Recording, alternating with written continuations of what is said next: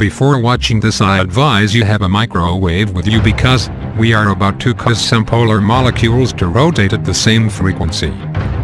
So, you want to find out how the universe really began? Okay, so listen closely because I am about to explain.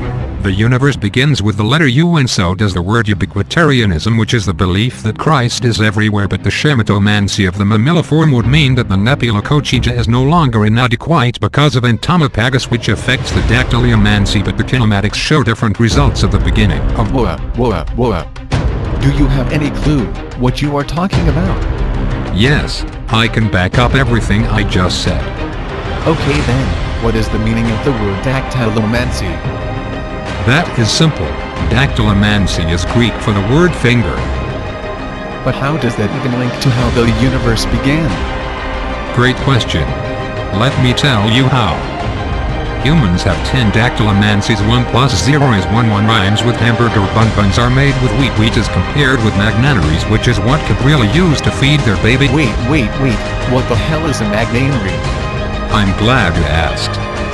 Magnanary is the art of raising silkworms.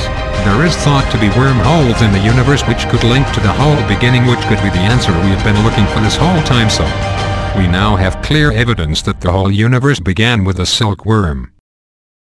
But how did the silkworm even get there in the first? Quiet, no one asked you to speak. Starting to see the similarities between this whopper and Vladimir Putin? No? Well, let me show you then. This whopper contains meat. Putin also contains meat. This whopper has pickles. Putin is in a pickle.